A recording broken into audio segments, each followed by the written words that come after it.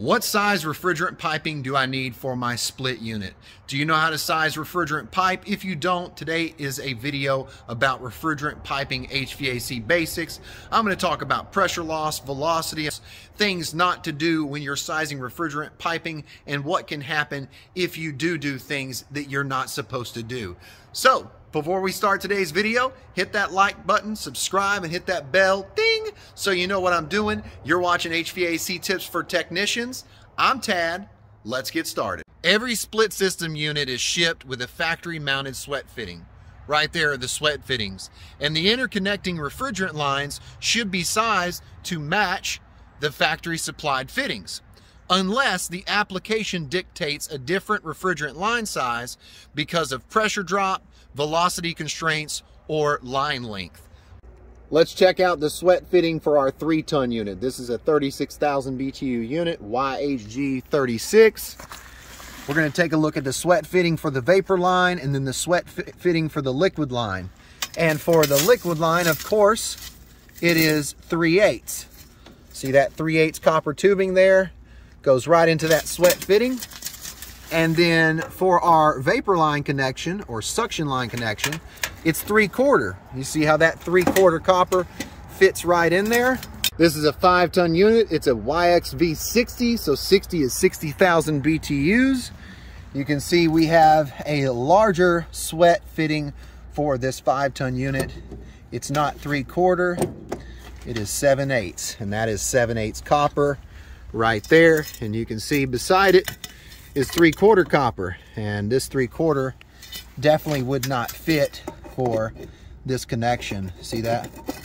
Way too large, but that 7/8 is perfect. Now let's take a look at the liquid line sweat fitting, and you can see it's perfect for the 3/8. Here is 3/8 tubing. This is 1/2-inch tubing right here. This is 3/4 tubing.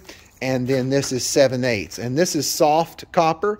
This is soft drawn copper, and this is type L hard drawn copper. Okay, now the difference between the soft and the hard is this went through an annealing process where it was heated up and then it was allowed to cool down, so it's easier to bend. But you'll find that this will be used on your 5-ton or larger system. This is 1/8", and this is typically used on commercial jobs. Hard drawn copper. With some VRF systems, I've had to use only hard drawn.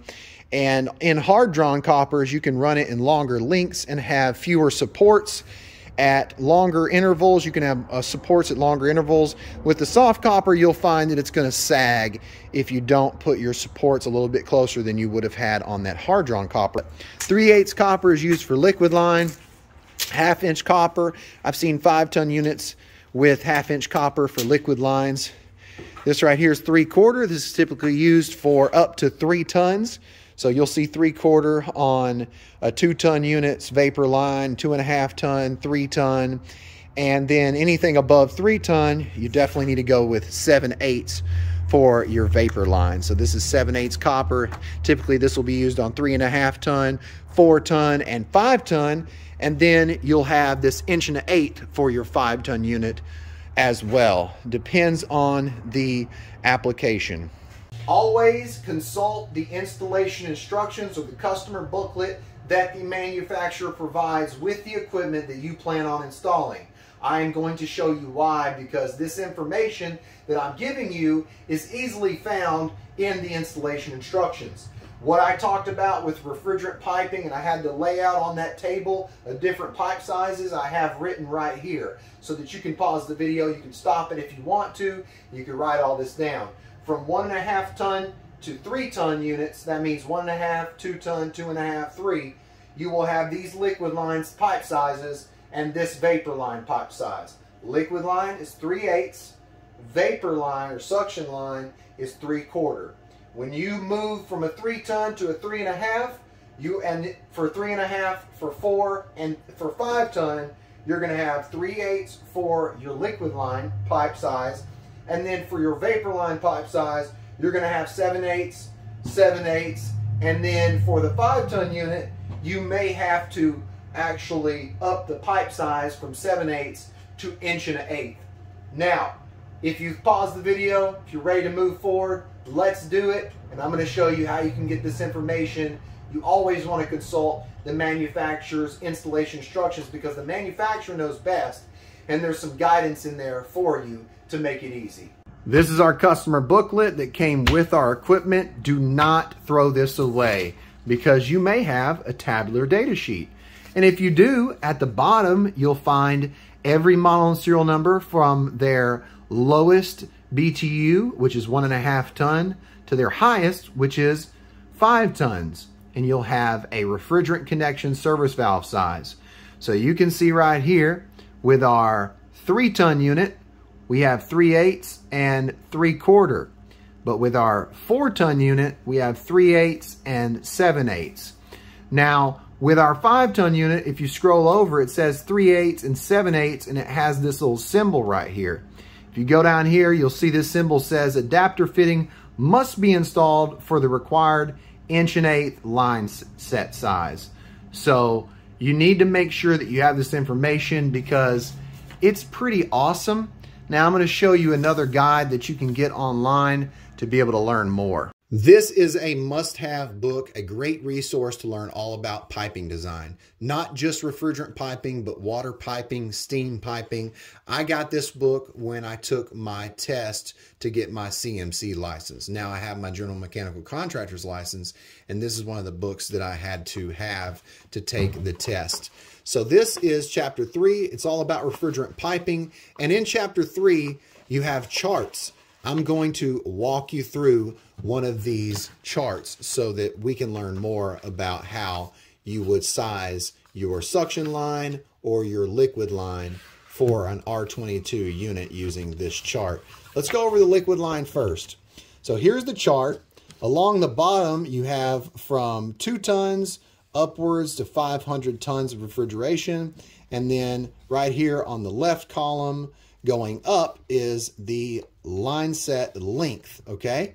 So let's say we had 50 foot of line set length for our 4-ton unit. We would go over until it matched up with our 4 tons, and we would have a 3/8 line set size for our liquid line, okay? So that's how to size for the liquid line for R22. For pressure drops corresponding to 2 degrees Fahrenheit, because we don't want a pressure drop more than that. So that's for R22. Now we go up here. This is for our suction line. And of course, this is for copper tubing. So this chart, same thing. Let's say we have a 5-ton unit and we have 50 foot of line set length for that 5-ton unit. We go from the 50 over to the 5 right here, and it lines up with the 7/8. So that means our suction line for the R22 5-ton unit at 50 foot should be 7/8. And this is a chart that you can use to be able to size your pipes for your split system. Wanted to walk you through that chart there. Definitely get that book, link in the description for the book. Now, when do I change my refrigerant pipe size, and why do I change my refrigerant pipe size? My rule of thumb is 75 foot. If I have a pipe length that is less than 75 foot, I'm going to stick with the factory size fitting. If I have more than 75 foot in length, if I have 150 foot in length, then I am going to change the size of the refrigerant piping to maintain good oil return and also good capacity. Let's compare the larger suction line to the smaller suction line and see how that affects the velocity and the pressure drop. The larger suction line will have a decreased velocity and a decreased pressure drop. The smaller suction line will have an increased velocity and an increased pressure drop. So if you make the line smaller, it increases the velocity and it also increases the pressure drop. If you make the line larger, it will decrease the velocity, so you won't have as much velocity and you won't have as much pressure drop. Too much velocity causes noise and vibration. Not enough velocity and you don't have proper oil return. So that directly affects the life of the compressor. Too much pressure drop causes a reduction in capacity. For instance, too much pressure drop, the liquid line's carrying liquid to the indoor expansion valve. And if you got too much pressure drop, then the liquid begins to flash and you have an insufficient amount of liquid going to the expansion valve to feed that indoor coil. So you're not going to have proper operation because, of course, it's supposed to be a steady column of liquid, but since you have a pressure drop and you don't have the right line size, that is no longer liquid coming to your expansion valve. So, of course, it's not going to be as efficient as it's supposed to. Now, let's talk about the vapor line. Our vapor line is carrying that gas from the indoor coil to our compressor. And whenever we have too much pressure drop, then the gas coming to the compressor is not as dense, there's not enough, and of course this is reducing the capacity of the compressor. And we know that lower suction pressures cause liquid migration to the compressor. And if we're not boiling off all of that refrigerant inside of the evaporator, then it's not going to be as a gas completely coming to our compressor. So there you go. That's definitely a reason why you should make sure that your line size is proper. Let's check out the refrigerant pipe size for this 5-ton unit here on this bank. That is 1 1/8", and this is 3/8". And this is a 5-ton unit. R22. This is another 5-ton unit. It is a 60, which is 60,000 BTUs. It's R22, and this is 1 1/8" and 3/8". Most of the time, you're going to use the same size copper as the sweat fittings. So 1 1/8", 3/8". Look at this super cool tool bag I got. Got this from my buddy John Willis. SOE Tactical Gear. Not going to take my land away. Got my patch on there. Love this tool bag. Got all my little tools in here. Super heavy duty, durable. Go check this out. I got the link in the description if you want a bag like that. Now, if you want this piping application data sheet, I want you to type this in the Google search bar. PN 247077. Once you type that in, you're going to click enter, and then you're going to download this PDF. This is going to be a great guide for you to learn more about refrigerant piping.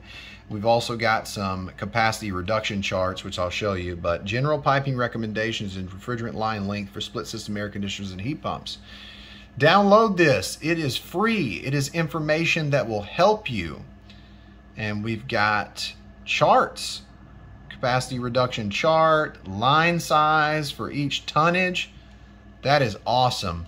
Check that out. I hope you enjoyed today's video. I hope you learned something. Let me know in the comments if you have any questions. If you want help with your project, you want HVAC tech support, I'm here to help. Click the join button, become a member. Let me know in the comments, say I joined, and I'll give you my email. Before you leave, hit that like button, subscribe, and hit the bell, ding, so you know what I'm doing. You have been watching HVAC Tips for Technicians. I'm Tad, and I'll keep you cool if you let me.